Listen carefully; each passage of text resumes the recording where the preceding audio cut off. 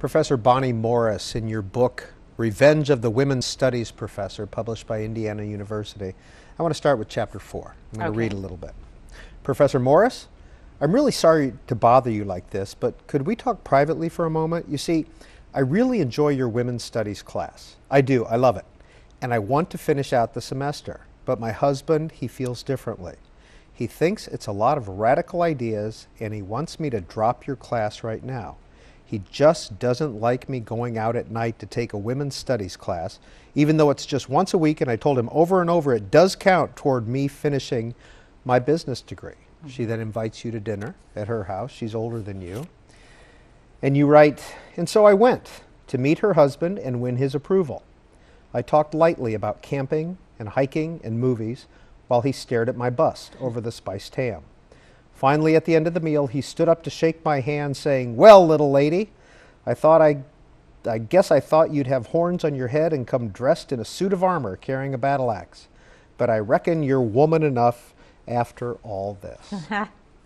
This is a true story, and the book is based on my one-woman play, which in turn is based on actual incidents in my career teaching women's studies. And when I was in graduate school, I was able to start teaching my own women's history courses. As soon as I had a master's degree, I taught night school, and the class, which was a history of women in work, enrolled actual working women, many of whom were 36, 40. I was 23 at the time. And these women were coming back to school. They were returning adult students. They had amazing stories. And what I was able to offer was a history of what they were experiencing as women in the workforce balancing career and family. But I did have a student who really had what I can now look back on as the hint of a domestic problem, and I really wanted her to stay in school. So this was an example of a husband who had a stereotype about what goes on in a women's history class, and I knocked myself out trying to win enough of his approval that he would not keep his wife out of class. That was in Binghamton, New York, and a time when there was, as now, poverty and struggle, but a desire for education for many women. And unfortunately, then as now, women's studies or women's history is seen as controversial to too many people.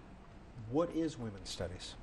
Well, women's studies, of course, is an effort to fill in the blanks of what we are not taught about in terms of how women have contributed to planet Earth. And for the most part, women's contributions to history have been overlooked or trivialized, or they're simply absent. We learn about the history of great men, the founding fathers.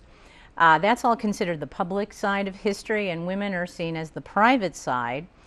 People are very respectful of what goes on in the family, but what goes on in the family is private, and somehow it's not seen as important. So because women are also traditionally portrayed as modest or hidden, bringing attention to what women do or how women have contributed always returns to the question of the body. So for one thing, many people object to bringing women's studies or women's history into a middle school, high school classroom, because there's an assumption that women's studies is only about sex, birth control, abortion, and actually it's also about women in politics, women in law, women working on farms, queens, prime ministers, and my job is to break down the fear many people have. What goes on in a women's studies classroom? Don't you all sit around in a circle humming and giving each other gynecological exams? No. So I have students come to me thinking the class will either be radical or easy, and they're horrified to learn they have to take tests and write papers and that they can actually flunk women's studies. So as the courses have gradually become mainstreamed, I now attract people who just want that humanities credit and who think, well, this will be my easy class while I take my pre-med spring.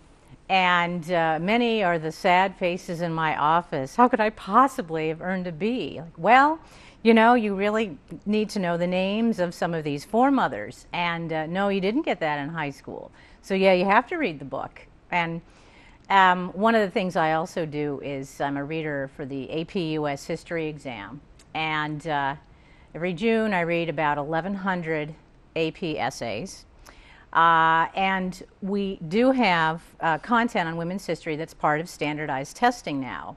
So now everybody has to know more women's history than they used to be considered an honors student or to get advanced credit. That's elevated the status of women's history, but that has not eliminated the kind of questions and nervousness I encounter every semester with a lot of people.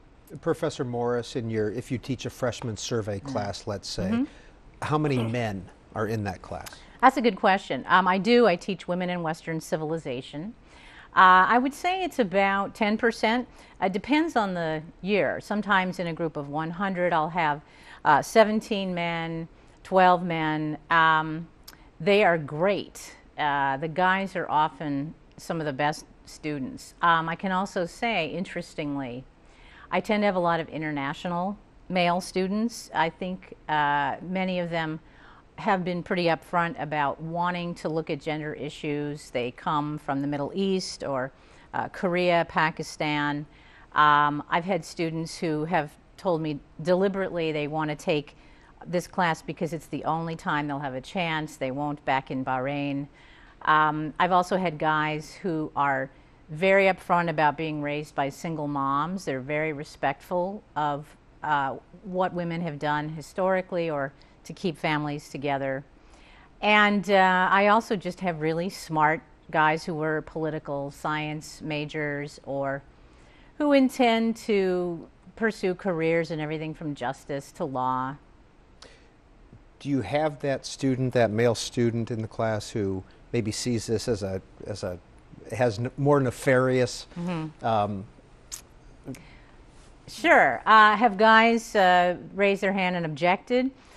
They have, but not any more than the women, actually. I have more conservative women than I used to, in part, again, because the field has been mainstreamed. We have people like Kay Bailey Hutchinson writing women's history textbooks. So it's no longer considered a brand of radical feminism to do women's history research, and that's a whole other topic. But it's also true that a lot of people are just shocked by what they're learning. They never learned that, you know, women couldn't do this until 19 whatever. They didn't know that women were forbidden from serving on juries or attending Princeton until 1968.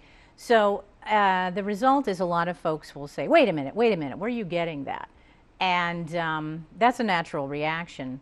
But I would also say that once in a while, we'll get somebody who is just very uncomfortable because the subject matter is painful. It's painful to look at the history of exclusion and assault. And so what I have to do as an academic is to say, in the discussion section, please feel free to respond as personally or as angrily or as emotionally as the readings move you.